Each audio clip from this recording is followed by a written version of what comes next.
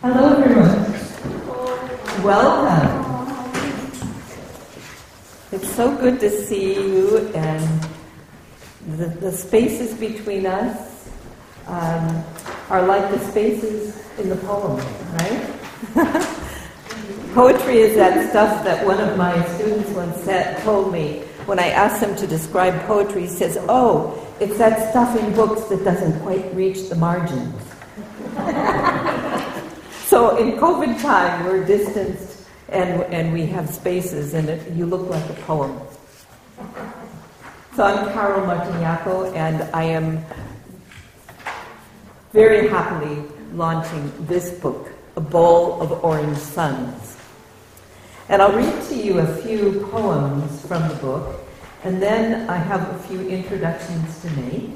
I hope you're all right with this being recorded. Because we will upload it to YouTube, and it'll be available for others who couldn't be here. Quite a few that weren't able to make it. So I think whenever I tell people what the title of the book is, they always say, "Well, what does that mean? Where does that come from?" So I'll read the title poem in the book.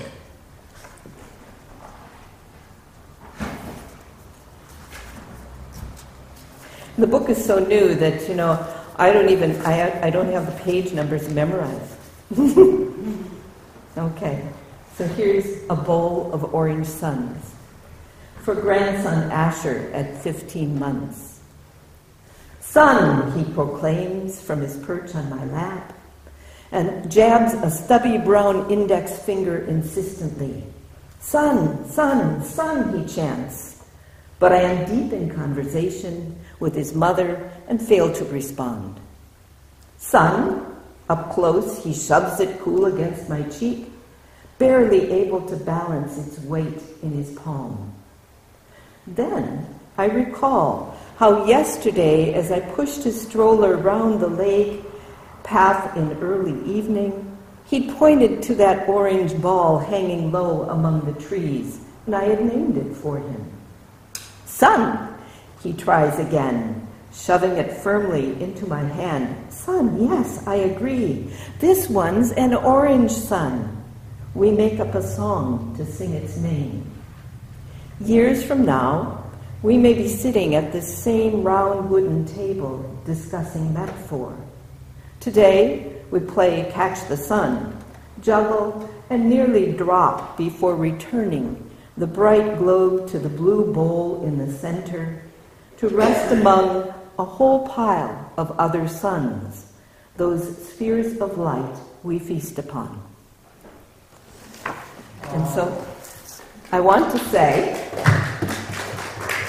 the beautiful image on the front of the book is an original watercolor from Dennis Palmer, who, when I sent him that poem, this is what he gave us back.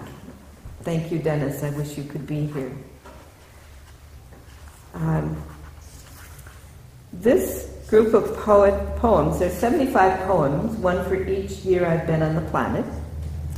And it's been important for me to get this work out because I've always been a writer. I think, it's somewhere in the book I say that I started my love of language, making up songs and stories on the backyard swing at a very early age, and they couldn't shut me up, right? I just went on and on. I'd start extrapolating and expounding, and I would just keep on. And the story from my parents is that I was late talking. They were worried about me. They thought, "What's wrong? She should be saying words, and then maybe phrases." And they thought, "Well, she's not delayed in any other way." One day, my mother opened the door to the bedroom, and I was in my crib singing songs. Who knew, right? And so we never quite know. But it began that early. So here's an early memory. It's the first poem in the book, and it's called Abalone, for this shadow. Abalone begins in a barefoot dance out the door the summer I was 5. Soles of the feet awakened by cold early morning dew. Flattening tracks in the iridescent grass all the way to the garden. To check on the purple and yellow iris I'd waited for days to unfold. Stepping into the slippery soil, I stubbed my toe on the shell, bent down to scoop it up where it lay among shiny stones. And all the night's rain pooled in the watery curve, spilled through a neat line of holes along the outer arc. A stream of water washing my feet caught violet, grass green, white blue of clouded sky. Yet inside the shell, in wavy lines, all the colors of rain remained. And I thought, how perfect a world this is to live in. How perfect a world. Coming here, I'm sure you had that sense. What a beautiful world to be alive in this season of color. Well, I could tell you that my love for oranges wasn't always so passionate. I grew up in a very small, crowded household. We were poor, but we didn't know that. You know, we didn't think we were poor. We were rich in all kinds of good things. But this poem talks about the kind of the shadow side of my romance with orange. It's called Color Coded, and it's a bit about my family of origin. My elder brother was blue. The closest sister after me had rose. The fourth, a boy, was given green. Yet another brother, yellow. And the next sister got lavender.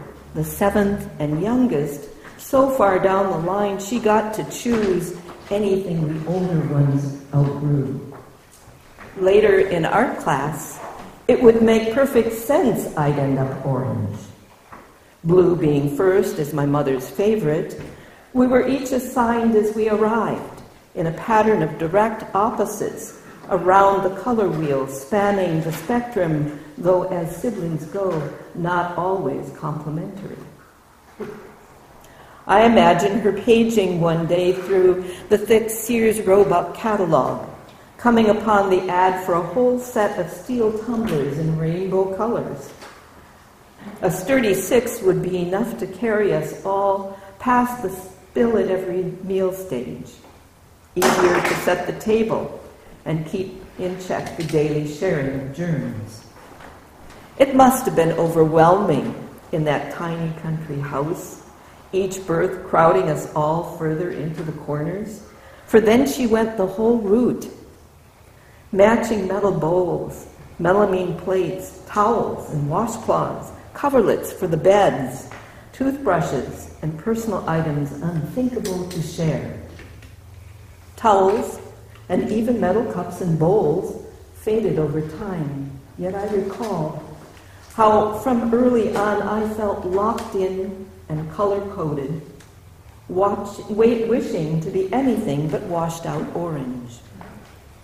Till I discovered Matisse and the outrageous Fauvists, Rothko's bold color field paintings, and read what orange had to say to all the other colors, by which time I'd learned to embrace with passion the very thing I'd hated from the start. So life is kind of like that, isn't it?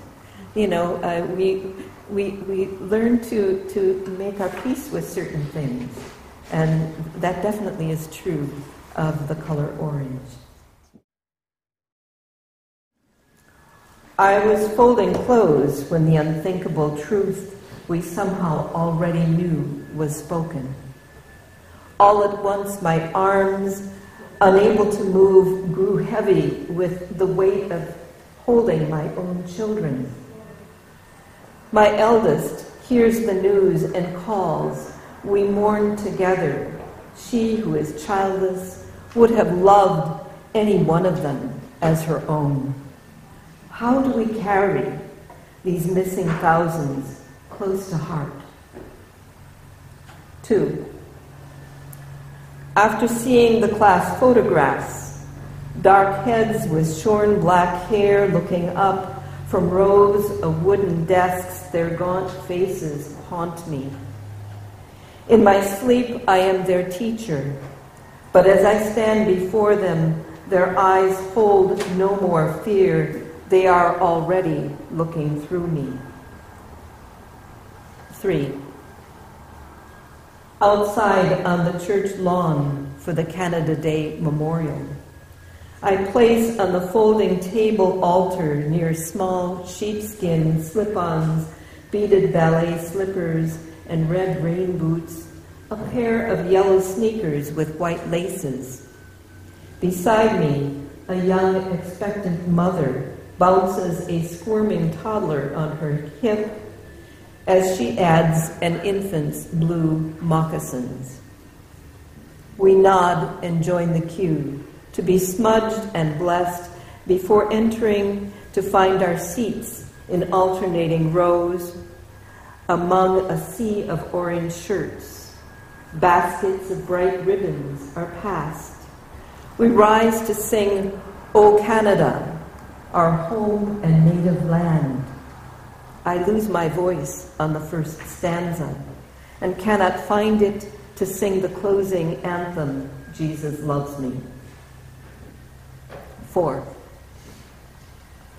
Give the numbers names, I pray. These bones, rising now out of the lap of earth, will live again if only in our awareness. Before ever we think of begging forgiveness, restoring honor to these lost children with clean air, land, and water to all their relations. 5.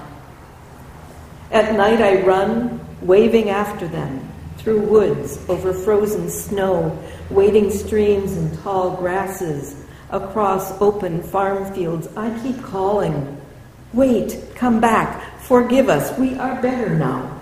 We know we were horribly wrong. If I could, I would tell you, you are beautiful, each of you wanted, loved from time's beginning, each a never-to-be-repeated miracle of being. Our world will forever be impoverished, not knowing the gift of who you were or might have been. You are the very ones we needed to find.